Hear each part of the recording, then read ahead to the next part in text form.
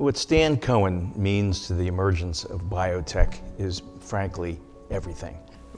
The first impression of both, especially Stan, was extremely curious, fair, and he had a nice, humane way of interaction. He's a warm,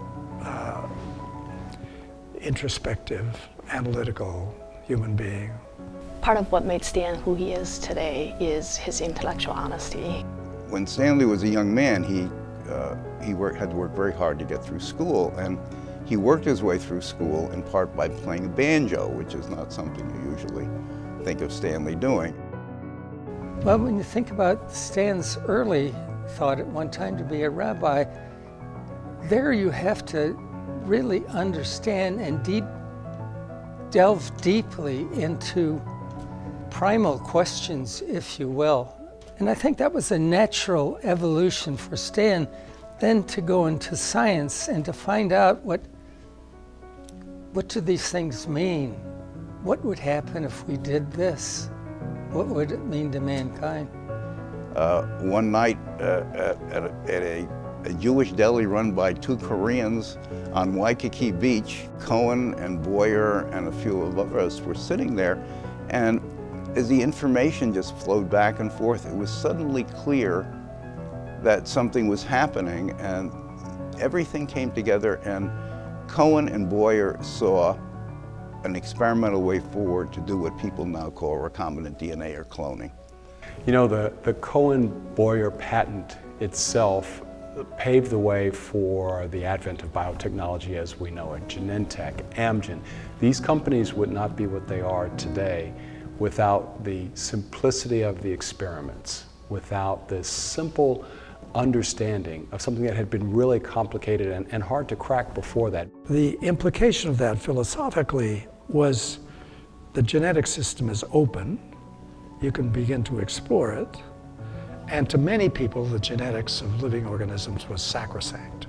That controversy continued for some time until there was this epical meeting in Asilomar.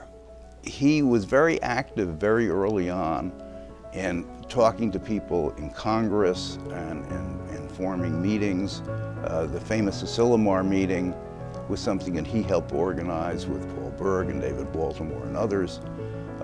That was really a milestone in the dialogue between science and the public.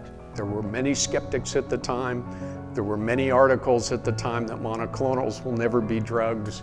There were skeptics in the pharmaceutical industry that was built around small molecules. This changed the whole playing field.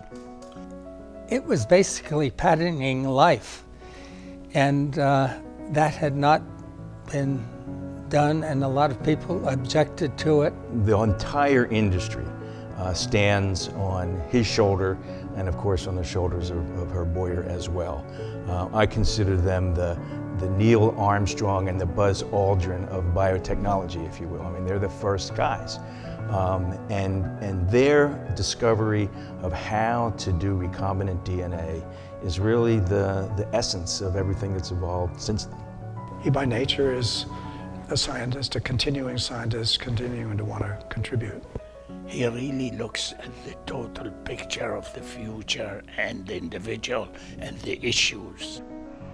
Stanley does things well, and he has great insight, he has great creativity, and of course, what you need in a scientist, he has great curiosity.